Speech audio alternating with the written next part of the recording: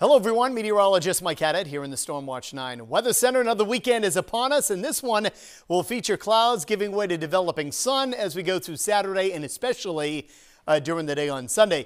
Couple of weather features to keep track of. One is a tropical storm. This is Odette, southeast of Cape Cod, but moving to the east-northeast. A miss for New England. The next one will not be a miss. It's a cold front with a couple of widely scattered showers and thunder showers that'll move through during the day on Saturday. But before we get there, a light onshore wind and a lot of low-level moisture means low clouds, fog, mist, drizzle, maybe a couple of sprinkles, mostly in the southern half of the state during the overnight stretch, with clouds and some breaks farther to the north. Speaking of breaks, low clouds give way to developing partial sun on Saturday, and it will be a little bit warmer. As that cold front begins to approach, a couple of scattered showers first in northern parts of the state, and then during the afternoon, a chance of a passing shower or thunderstorm in southern zones. However, it's a quick moving front, so that by tomorrow night after midnight, the clouds begin to break. Full sun will go to work during the day on Sunday, and even more